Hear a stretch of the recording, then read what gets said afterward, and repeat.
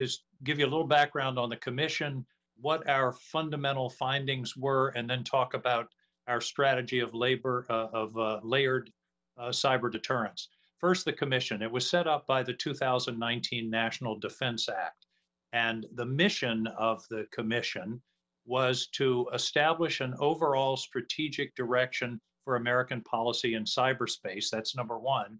And number two, to make recommendations for implementing that strategy. The commission had 14 members, four from the Congress, four from the executive, and six from the private sector. It was entirely nonpartisan. There were really no partisan discussions whatsoever. And apart from the four members of Congress, I have no idea of the partisan affiliations of any of the other members of the commission.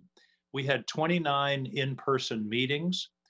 We interviewed over 400 people. We went through thousands of pages of documents, ended up with 81 recommendations, 57 of which require legislative action, which have been submitted to the various committees and the staffs in the Senate and the House.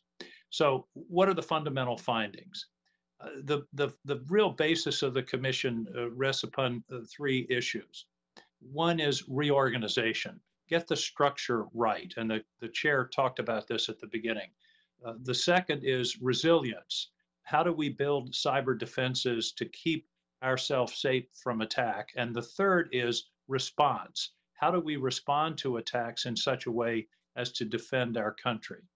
Now, the fundamental strategy, if you will, is called layered cyber defense, layered cyber deterrence.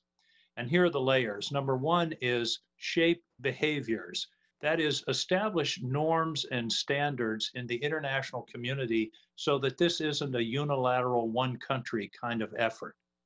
The second is to deny benefits, and that is to strengthen our cyber defense. And that's part of this is reorganization, part of this is strengthening CISA and other agencies that we'll talk about later this morning. But to basically be more resilient, and that includes plans for the recovery of the economy in the case of a cyber attack. The third is the strategy of deterrence. We have been attacked over and over the last 10 or 15 years, and our adversaries have paid very little price. We need to establish a clear declaratory policy that if you attack the United States in cyberspace, you will have to pay a cost. And that's really the fundamental idea of deterrence. And we've got to be clear about it. And we've got to have our adversaries make a calculation that attacking us is going to cost them. I want to change their calculus when they're making that decision. And that's what the fundamental strategy is that we're going to be presenting to you today. Thank you very much for holding this hearing. Look forward to answering your questions.